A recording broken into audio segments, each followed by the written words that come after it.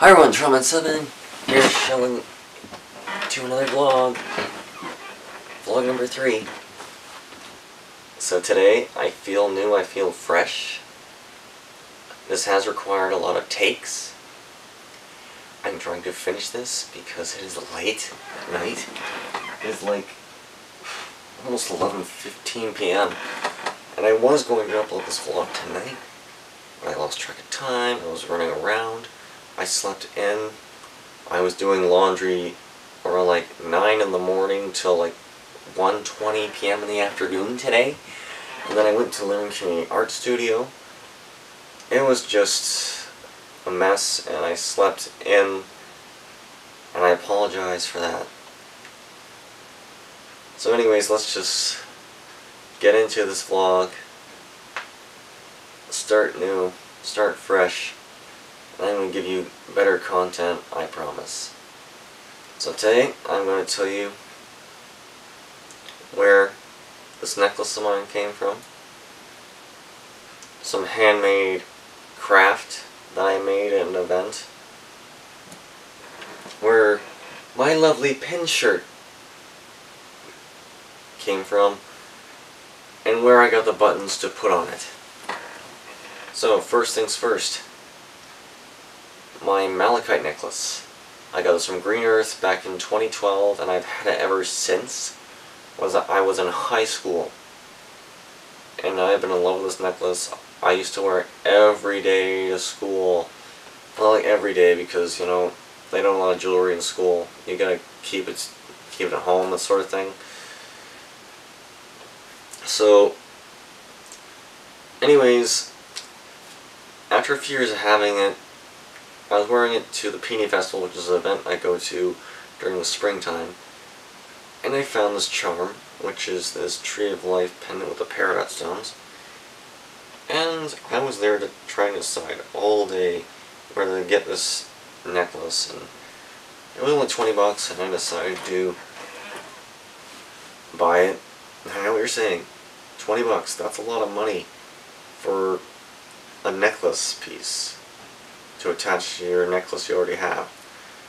And you're right, you know, the truth is, I was never really good with money when I was a kid. I'm still pretty bad with it. Like today I ate out, like,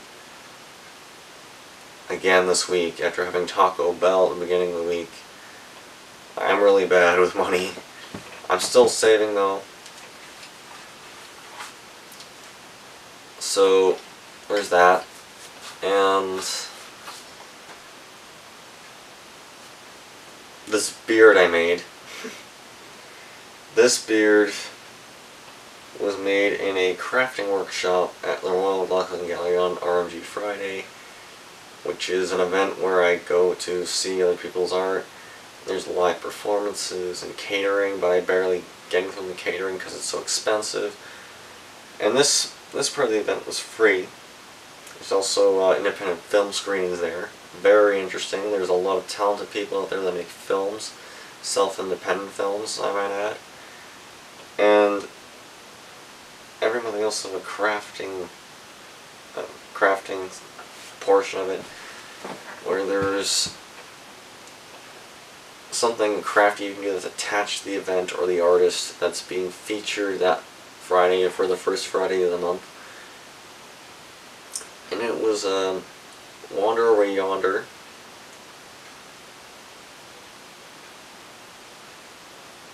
And it's based on these lumberjacks with beards and everything. They're multicolored beards, and they collect these things called geis, and it's a whole entire story. I haven't read. Like, there's a book. I think I'll buy the book eventually so I could tell you all about it. And then back to the button shirt. This shirt of mine has been with me for a long time, and I still have so much love for it. Hang on for a second, I'll be right back to see if the timer's kicked in, and if he's timed out, we'll get back to the button shirt in a minute. No, we're still good. So, back to the item at hand to talk about. My button shirt. So, as you can see, It has a lot of Adventure Time buttons because I'm obsessed with Adventure Time. And then there's some Steven Universe. And I got these all the same year, like 2012, 2013. When I went to my first fan expo, and I literally loved going to conventions there. My grandparents took me once or twice, and you know what? After that they stopped taking me because I was like adamant about not getting a job and wanting to do things my way and just sell my art and go to conventions. Looking back at that now, and now that I have a job, I realized that was foolish and rude, and I apologize to my grandparents, and I have in real life. So, these two are not from conventions, these are from a store called Halloween Spirit. Got this because I love that movie Gremlins, and I own this movie, I've watched it several times. And this one reminded me of a scene from the series Steven Universe when Peridot crashes to Earth. In the episode Jailbreak, when the Crystal Gems managed to take over her ship and escape from prison on board her ship. After she invades planet Earth. So that's pretty much it. There's nothing much to add to this video. I am going to let you know near the end of this video that tomorrow I am going to make a video of me and Whitby at a craft store called Michael's, and it's going to be fun. I'm going to ask permission to see if I can record in the store. If I can't, I will mention the items I have bought to donate to the Lincoln Community Arts Studio, because when I have money once in a while and I've been saving up for a bit, or if I don't get anything at all, you know, because eventually I'm going to have my own place. Right now I'm living with my dad's temporarily. So, I hope you enjoyed the video. Click like, subscribe.